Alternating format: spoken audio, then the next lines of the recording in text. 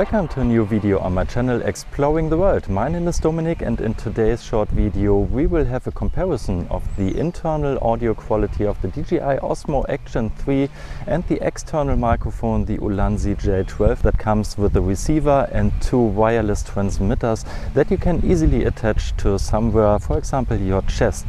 So we will compare both audio qualities, and the Ulanzi J12 microphone comes at around 40 euros and can be plugged into the DJI Osmo Action 3 via USB-C, so it's a really cheap and easy alternative to the internal audio quality of the camera.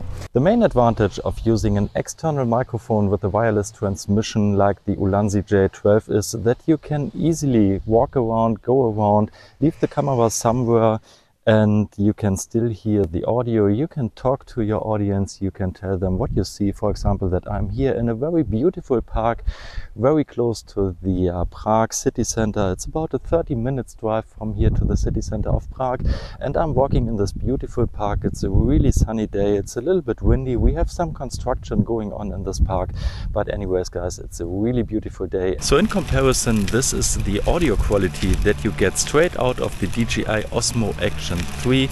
The audio is unedited. I'm not using any additional microphone at the moment. So what do you think about the audio quality compared to the external microphone, the Ulanzi J12? Leave me your thoughts in the comments down below. So I'm currently in a small park at the edge of Prague in the Czech Republic. It's a beautiful day, it's really sunny. We have some construction work going on here, so probably the microphone picks up some of this construction noise in the background. But anyways guys, what do you think about the audio quality of the DJI Osmo Action 3 coming straight out of the camera?